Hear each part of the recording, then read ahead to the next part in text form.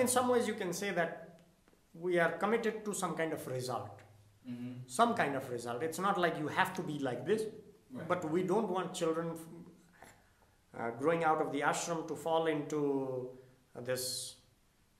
the pressure or the what do you say? They fall into what the society puts on them or the families puts on them, right? So to take care of that, we need to give them some tools. We need to make sure that they have those tools to take care of their basic needs once they come out of the organization. Because of poverty, people may have to do horrible things, and we don't want that from. We don't want to.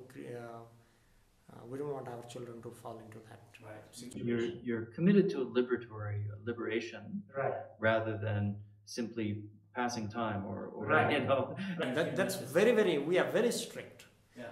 This is one of the most strictest rules that we are very much straightforward with the parents or the relatives. You cannot if you want to admit a child, you cannot take your child before they finish their education, before they finish their 18th or 20th year in the ashram.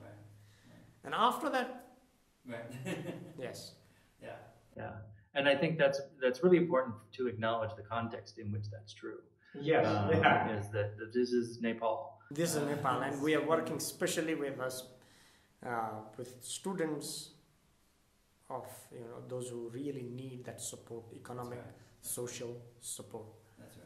That's right. So this is a special school in that sense, and that its mission and it serves a certain segment of the population, segment of Nepali society. It's not kids from the rich classes coming in and trying it out. It's not that at all.